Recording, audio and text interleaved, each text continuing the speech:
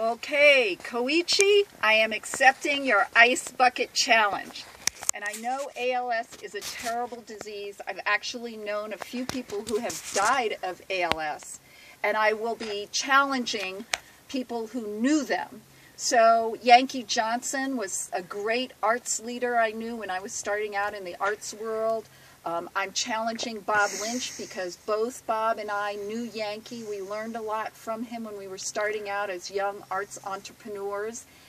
And also David Smith's first wife died of ALS. I don't know how to reach David, so Diane Jamai, I'm challenging you. You know how to reach David Smith, and you can challenge him.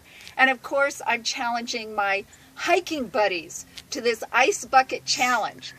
Now, I am not going to make a donation to ALS. I thank all of you who have made donations, but I know ALS has received a gazillion amount of dollars, hopefully enough for the cure.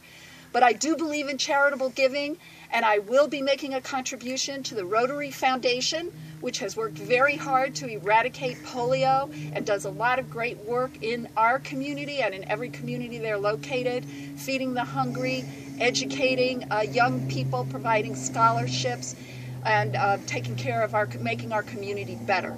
So Rotary Foundation and also Bob Lynch, you do this challenge, Arts for America too.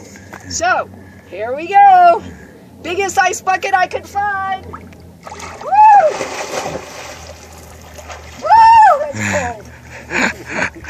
Your turn, guys. Woo! I'm getting out. Oh, it's refreshing. So refreshing. Woo! Very nice. You can turn it off now, Dave.